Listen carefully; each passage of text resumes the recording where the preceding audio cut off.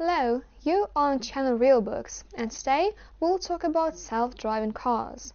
Believe it or not, self-driving cars are not a recent invention despite the push to incorporate this technology into the modern vehicle. This new concept was first introduced in the Futurama exhibit at 1938 World's Fair in New York City. General Motors built a working car in 1958 after presenting an electric motor that was guided by radio-controlled electromagnetic fields. Self-driving cars, also known as drive-through cars, are cars that don't require any human input to operate them safely. Now, the concept of driving a car safely or moving by itself has become a reality for quite some time. Drive-through cars have automated radar system where a car senses the distance from the car in front of it. It automatically slows down or speeds up while observing the white lines of motorways. Moreover, many luxury cars nowadays are equipped with the auto park to assist where the car detects the parking spot without any human input. And it is a fact that self-driving cars will be the future of cars and mobility.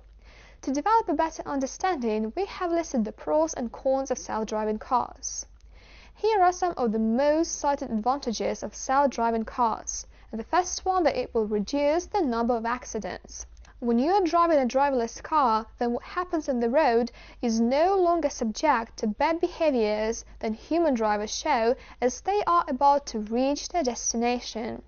It has been observed that about 80% of the car crashes because of human error. If computers are in more control, then there will be only fewer road accidents. The second advantage is that they are more even at high speeds. As more people these days are shifting towards the use of self-driving cars, you can raise the speed limit on extended trips.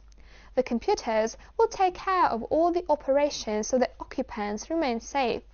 So automated cars even work effectively at high speed.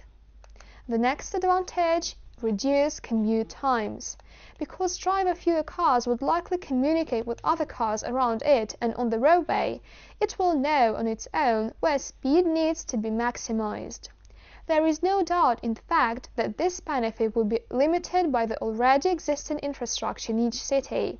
Moreover, this would make the process easy for workers to commute every day. The next is lessen the consumption of fuel for transportation needs. Computers make it possible to reduce the consumption of fuel needs for trips in many ways. The concept of platooning helps vehicles to draft with one another to reduce the effort the engines need to work appropriately. Real-time updates will help drive-through cars to avoid high traffic areas or places having weather disruptions and any other potential hazards.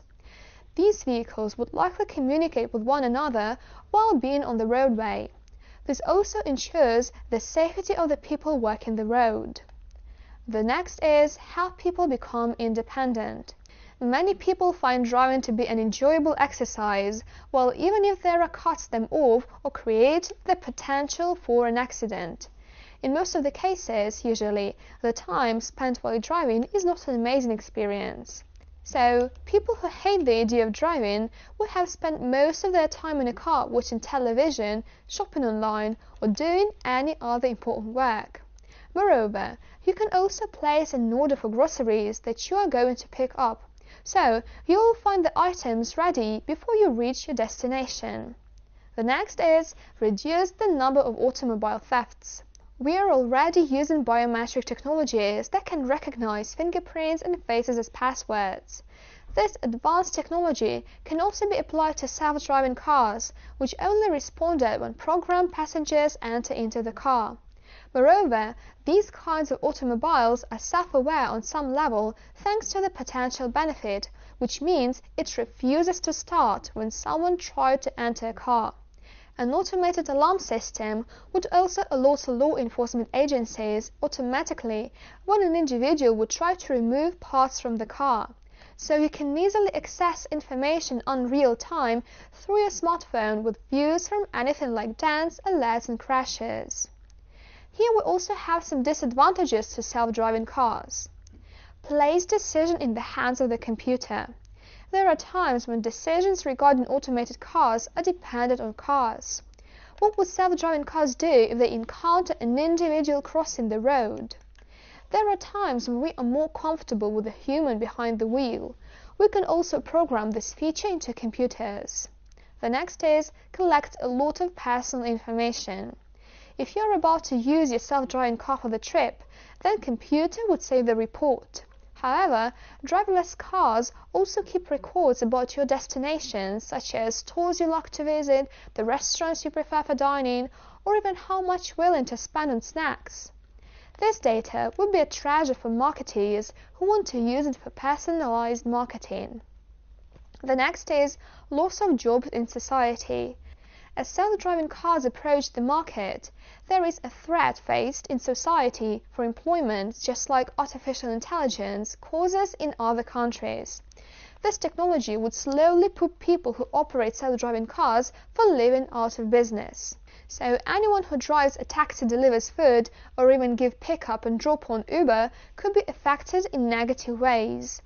Drive-through cars could even transport goods across the country without needing someone behind the wheel to guarantee their delivery. The next is don't jam traffic. You will see hundreds of vehicles on the road while using driverless vehicles.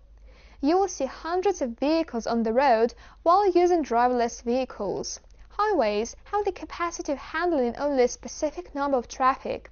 Hence, self-driving cars don't jam traffic in major metropolitan areas because of the number of people who are traveling. Access to the accurate mapping system. The success that currently experienced with self-driving cars technologies relies on updated GPS, and mapping would direct the car where it is supposed to go. So what conclusion can be drawn? The pros and cons of self-driving cars show us that we still have a long way to grow with this technology. Recent advancements in the field of artificial technology provide us with the hope that it will become a reality one day. Self-driving cars are our future. That was all. Thanks for watching.